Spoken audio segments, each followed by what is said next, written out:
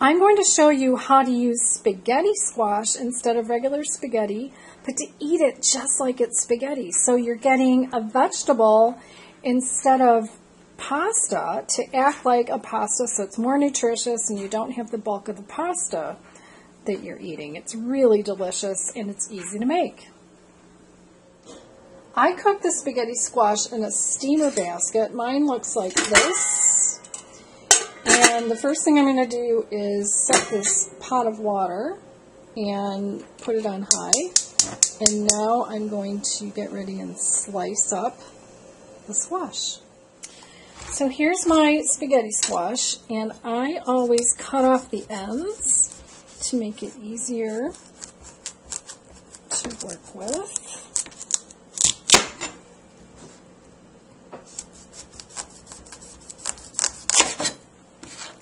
Now I've seen some people stand it up on end like this and then just cut it through. I don't know that I'm strong enough to do that. You could also score it just to have some lines ready here. Let's see. Yeah, maybe I can do it this way. And you want it in two long pieces. There we go.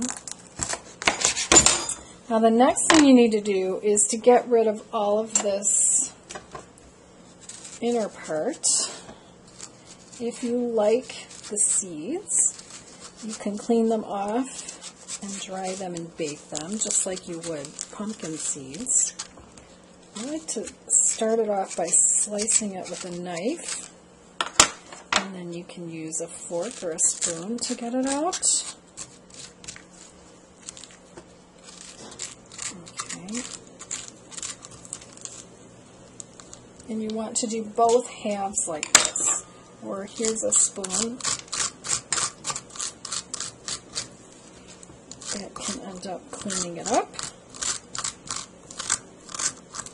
Okay, so you want all this stringy stuff out of here, like I'm doing here, okay, as much as possible.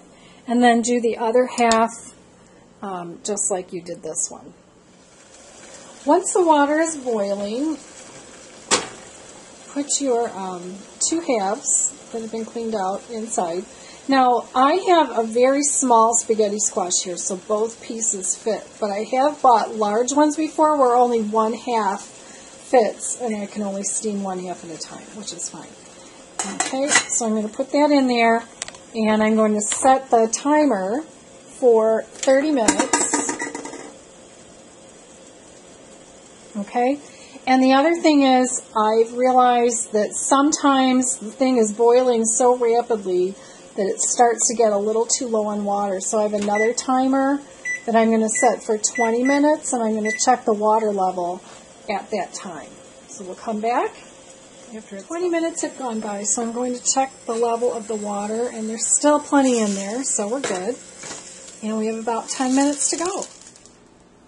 The squash is done, and what I do is I take it out and test it. Sometimes with some squashes 30 minutes isn't enough, but this one is enough.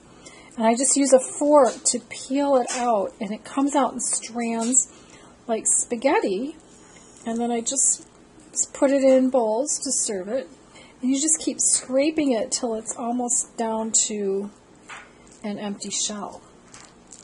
So I'm going to serve this in a pasta bowl, just like if it was regular pasta. And last, I like to serve it just like I would any pasta with some marinara sauce. Check out my recipe for a thick marinara sauce on this channel.